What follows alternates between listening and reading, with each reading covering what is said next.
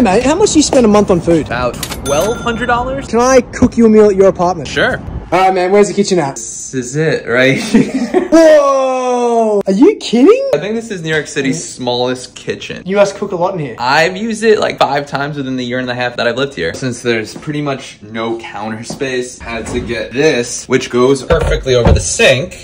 And there's your cutting board. To be fair, it's not the barest fridge I've seen. Already made corn chips because these have been stale.